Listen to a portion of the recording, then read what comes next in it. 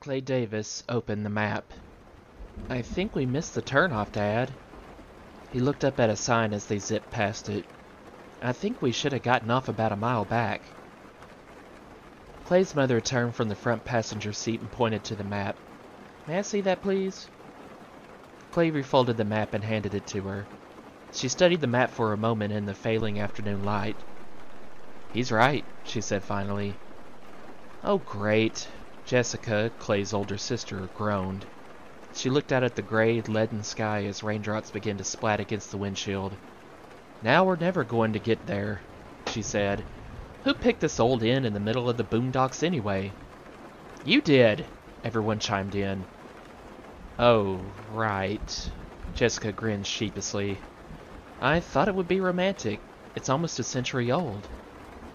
Yeah, Clay said, and if we don't get there soon, we'll be a century old. Don't worry, their dad said as he maneuvered the van into the right lane. We'll take the next exit and double back. More than an hour later, after several wrong turns and some rough roads, Mr. Davis guided the family van over a rickety bridge across a rain-swollen stream. Through the trees, a small village came into view. In the drizzling rain and gathering darkness, the scene looked eerie and uninviting. The stores lining the main street were all closed. The village appeared forsaken. Jessica was the first to say what everyone else was thinking. Maybe this wasn't such a good idea. The Traveler's Rest Motel back by the expressway doesn't look so bad. Maybe we should stay there. I'm afraid we don't have a choice. Mr. Davis looked down at the glow of the gauges on the dash. We don't have much gas left, and it looks as though that closed gas station over there is the only one in town. Besides, I don't think it would be smart to drive around anymore on these back roads in the rain. Let's just try to find the inn and stay there for tonight. If we don't like it, we can leave in the morning. The rain pelted the windshield. No one spoke as Mr. Davis inched the van down the empty, dismal main street. Clay had the strange feeling that the village wasn't deserted at all. He squinted out into the gloom of nightfall, certain that someone was out there watching them pass. A cold chill made him shiver. You know what it means when you shiver? Jessica said. It means that someone in the future has just walked across your grave. Clay elbowed her playfully. No, it doesn't. It means... Look, there's a light, Mrs. Davis interrupted. That must be it. Through the heavy rain they could see a dim glow a few hundred yards up on a hillside. Mr. Davis turned at the next corner and headed up the slick hill, then parked. A sudden flash of lightning crackled across the sky, and for a moment the landscape was bathed in a ghostly light. An old Victorian building was hunched against the forested hillside. Dense clumps of trees and bushes seemed to be pressing in around the inn, as if they were trying to push it from its unsteady perch.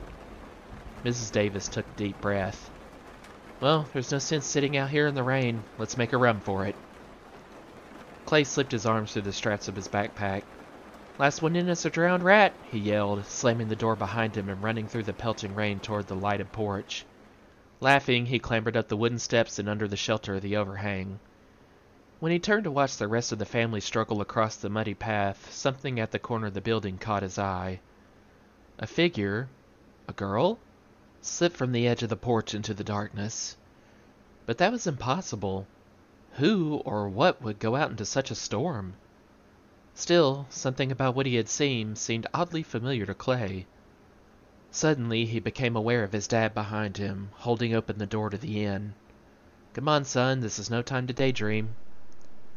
Clay moved toward the door, taking one last look over his shoulder. Shrugging, he stepped inside and was a little startled by the light. The entry hall was warm and cheerful, not what he had expected. A pleasant, gray-haired woman in a crisp flowered dress greeted them. Oh, good heavens, she declared. This is not any sort of night for anyone to be traveling. Come in, come in. There's a warm fire in the parlor. I'm Mrs. Reese, Ellen. Welcome to Dark Acres Inn. I'm afraid we didn't think you were going to make it tonight, so I don't have dinner prepared, but I can put together a warm snack in no time. That sounds great, said Mrs. Davis. But could we go to our rooms first and change out of these damp clothes? Oh, gracious, yes. I did prepare rooms just in case. 3, right? My husband will get you settled. Albert, she called. Our guests have arrived. Albert, a tall, kind-faced man with a head of thick white hair, sauntered in and helped the Davises with their bags. "Do you have a granddaughter?" Clay asked. The man tilted his head. "No, what makes you ask?" Clay motioned toward the door. "When I was outside just now, I thought I saw someone step off the porch. I thought maybe it was your granddaughter or something." The two older people glanced at each other quickly. Clay noticed Mrs. Reese nervously fingering the lacy collar of her dress. "Sometimes the lightning can play tricks. It can make you think you see things that aren't there." Mr. Reese picked up some luggage. "Now, it wouldn't be hospitable for us to let you catch cold. Just follow me and we'll get you all set." He guided them along the hallway and opened the doors to 3 rooms. "If you don't like these, you can take your pick of the rest," he said pleasantly. "There's no one else here." "These rooms will be fine," said Mr. Davis. "We will join you and your wife in the parlor shortly."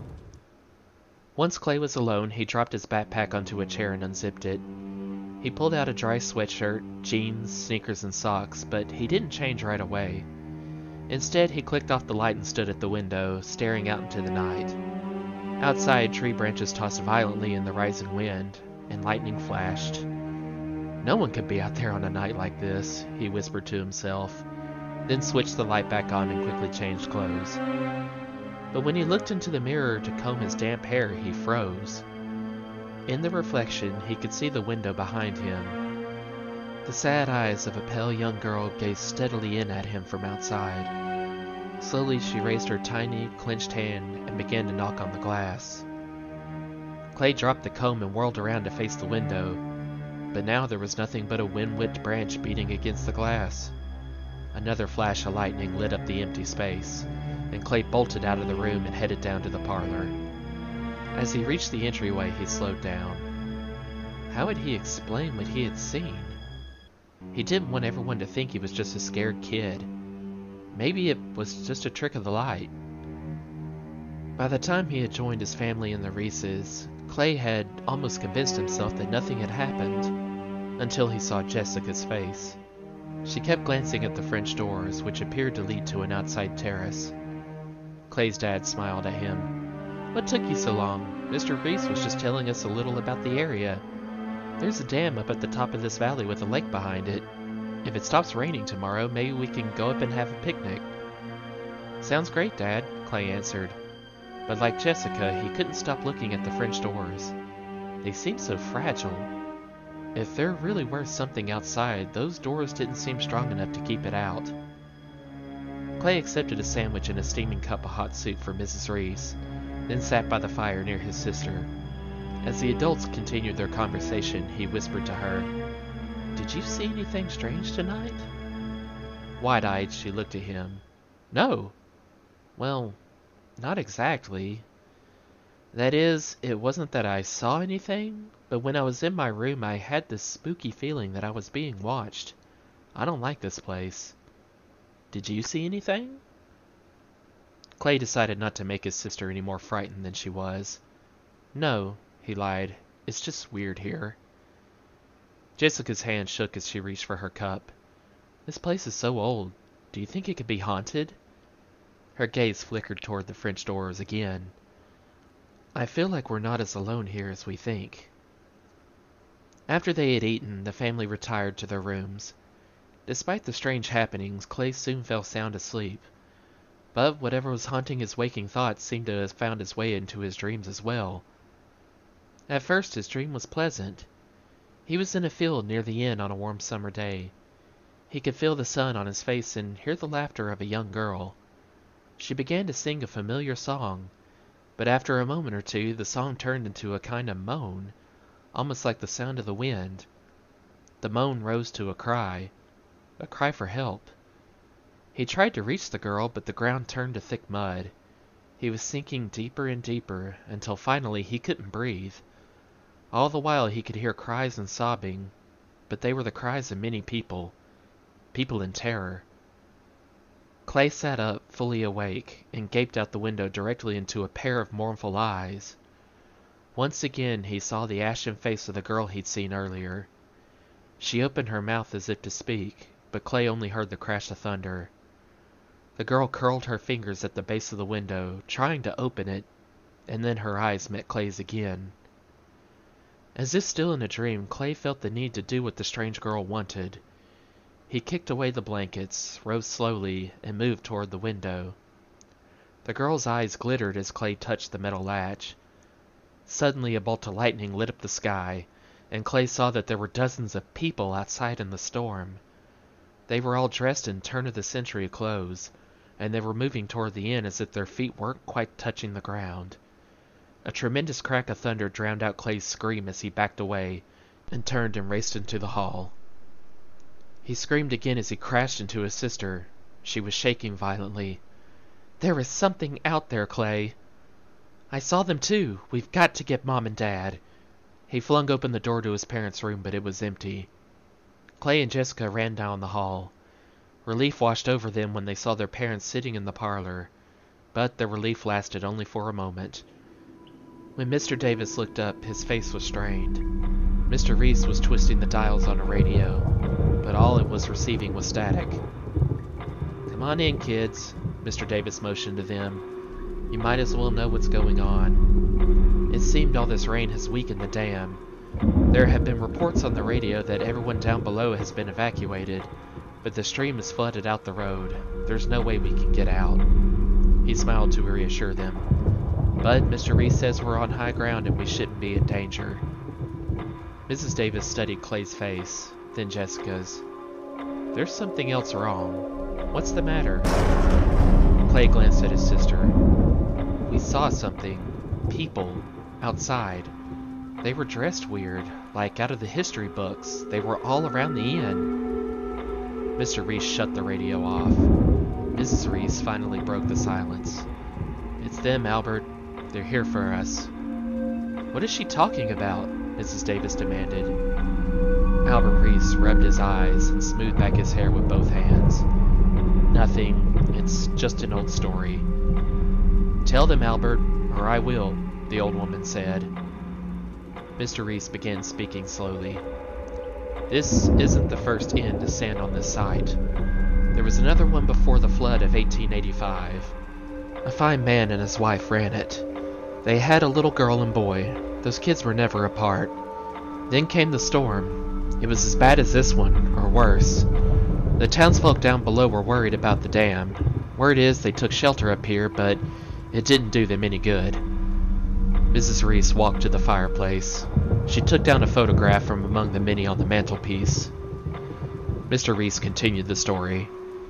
"It seems the dam did break, and it was worse than anybody thought it would be. The water raged down this valley with a vengeance. It washed away the inn. Nobody survived." He sighed heavily. "Some folks think that when people die violently like that, they don't rest.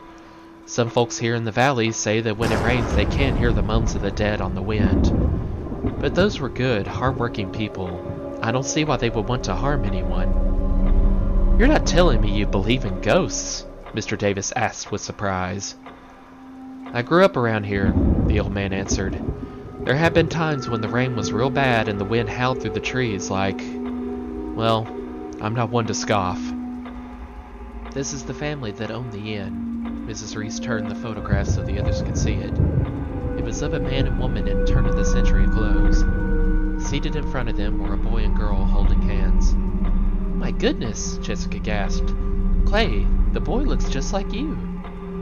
Clay said nothing. He stared at the face of the girl.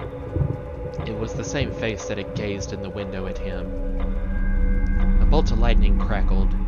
Seconds later, thunder shook the inn as if it were trying to pound it to the ground.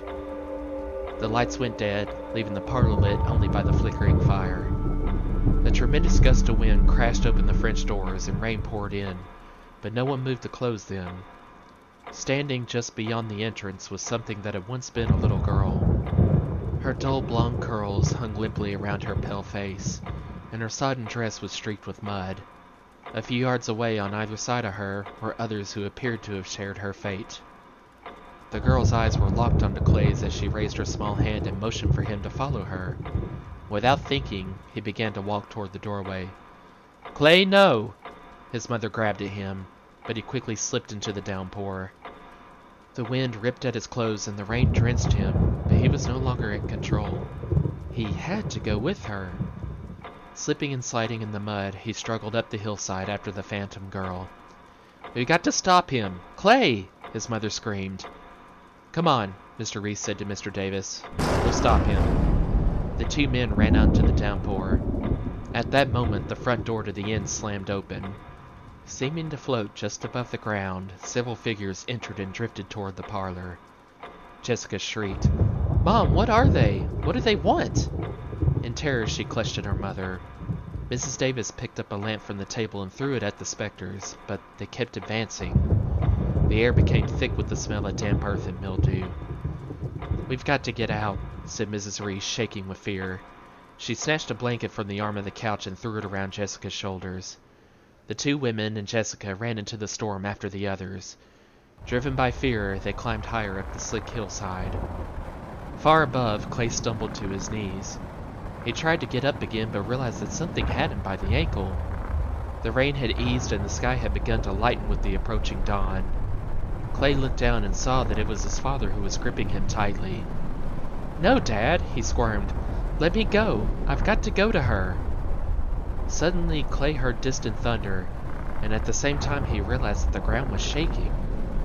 The roaring grew louder as Mrs. Reese, Mrs. Davis, and Jessica scrambled up the hill.